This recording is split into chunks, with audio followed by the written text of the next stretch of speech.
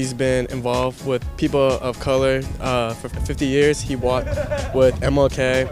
A lot of people say that Bernie isn't electable, but I think we, the people, literally decide who's electable. Bernie Sanders is the most authentic person running because he's not just switching up his whole campaign to fit the campaign now. I feel like he has the best stance on race relations out of all the candidates. He's supporting minorities, and he's been going to all the HBCUs, and that's something different that you don't really see.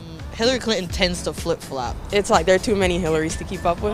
I think that Bernie Sanders has been really making a name for himself in that regard by being genuine. Bernie has been like on the whole civil rights movement and everything since back in the day. Like he's one of those candidates who really wants to help with the betterment of the Black community. I haven't made a decision. I actually don't know who I'm voting for. Not yet. I'm not voting. I'm voting for Bernie. So I'm going to vote for Bernie Sanders.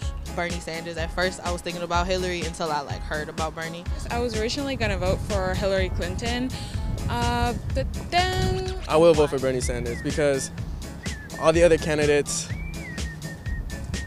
I just think they're not really made to be president yet. I don't think anybody.